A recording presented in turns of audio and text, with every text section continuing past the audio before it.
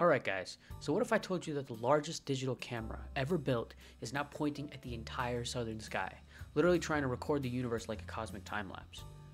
Well, that's what the Rubin Observatory is trying to do with LSST, which stands for the Legacy Survey of Space and Time.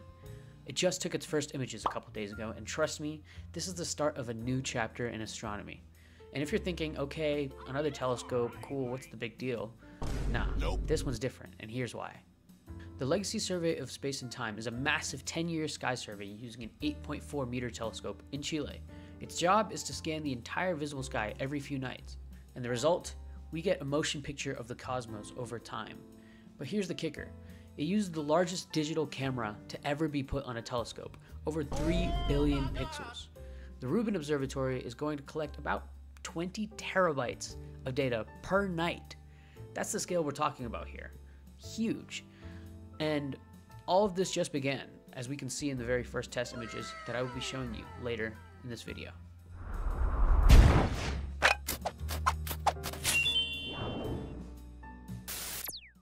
Alright, real quick, Rubin isn't just a telescope. She was obviously a person. The telescope is named after Vera C. Rubin, who was an astrophysicist who basically proved dark matter is real. How? She looked at how galaxies spin and realized that the stars were moving way too fast to be held together by just the gravity that arises from just visible matter.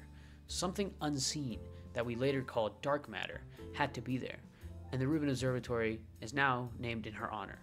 This telescope is about to revolutionize space science, trying to map the whole sky every few nights.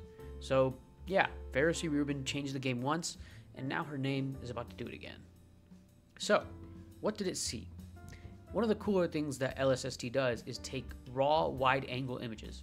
The camera doesn't just take pretty pictures of a very specific object like Hubble did. It takes giant slices of the sky in unprecedented resolution. You'll be able to watch how galaxies spin, how stars flicker, and how mysterious objects just appear out of nowhere. Things like supernovae, rogue asteroids, rogue planets, and maybe even something we've never seen before. You can see those now. And that's what LSST is built to catch. The survey is more than just photos though, it's data for cosmology.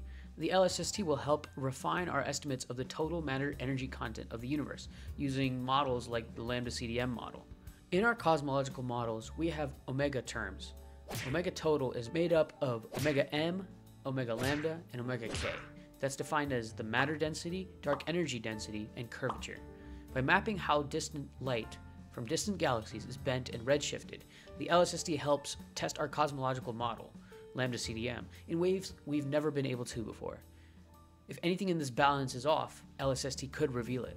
And that's why it matters, because this isn't just about beautiful images. The LSST could detect potentially hazardous asteroids, it could find faint galaxies we've never seen, or reveal patterns in dark matter distribution. This is not just our way of looking at the universe, but tracking it as it changes. It's like building a security camera for the cosmos. And the best part, the data won't be locked away.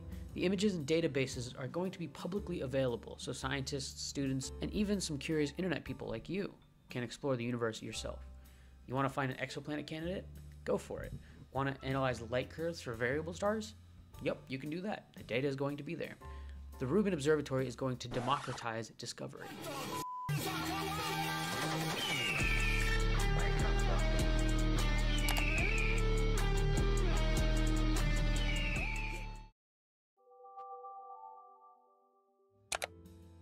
So, what other images does it take? Let's look at a couple of sneak peeks from the LSST, images that it's taken pretty recently. This right here is made from over 1,100 images captured by the Vera C. Rubin Observatory. The video begins with a close-up of 2 galaxies, and then it zooms out to reveal about 10 million galaxies. You think that's a lot, but that's actually just roughly 0.05% of the 20 billion galaxies that it's going to eventually take over its 10-year period. This video over here shows over 2,000 asteroids that we haven't seen before in our solar system, including 7 asteroids that are close to the Earth. But, of course, they don't pose any danger. We probably would have heard about it. Or maybe we wouldn't have. I don't know. But regardless, about 20,000 asteroids are discovered in total by all other ground and space-based observatories every year. But in about 10 hours, the Rubin Observatory was about to find 2,100. That's insane. Rubin will definitely be the most effective observatory at spotting these sorts of objects in space that are passing through their solar system.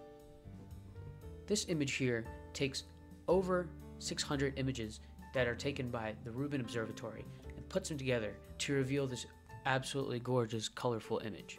We can see by doing so many different types of objects and gives us a lot more detail than we would have seen in a single image. Combining 678 images, we can see clouds of gas and dust that comprise the Trifin Nebula and the Lagoon Nebula, which are thousands of light years away. Lastly, like I said, a lot of the data will be public, so you yourself right now can go to this website that I'll link in the description below and go look at some of these beautiful images that they've taken. For example, here is a little interactive map of various objects that Rubin has taken images of, lots of them obviously galaxies. But you can zoom in, zoom out, and you get still a lot of resolution. And you can see a massive amount of galaxies here. You're looking at about, apparently, in this frame right here, about 1/20th of Rubin's field of view. And zooming out, you get to about 2 times Rubin's field of view. This is like switching from a flip phone camera to a 4K camera overnight. You're seeing fine structure here, embedded stars, dynamic range, and all in a single snapshot. Imagine what 10 years of this will look like. And yes, you heard me right. The Legacy Survey of Space and Time will do its images over a 10-year period, taking pictures every 20 seconds. We're going to have a very comprehensive image of the cosmos. And we're going to have it at every 20 seconds, which is a big deal. You get to see differences that you weren't able to see before, especially with the fine structure and the detail that we can see with the LSST. To wrap it up, the LSST and the Rubin Observatory are about more than what's out there. They're actually about how what's out there changes, how the universe breathes, shifts, surprises. This is a telescope for time, and time, as we know, always has stories to tell. So, what kinds of things do you hope that the LSST will capture? Maybe an asteroid that's coming towards Earth, of course, or do you think maybe some UFOs that it wasn't able to see before? Leave a comment below about what kinds of things you think LSST should capture and what you hope to see. If you enjoyed this video format, be sure to leave a like below and subscribe to my channel. It'll really help me a lot. Thank you so much for watching the video, and keep expanding your universe, guys. See you next time. Don't forget to like and subscribe. It's free, and you can change your mind at any point in time, and it really helps me out as well.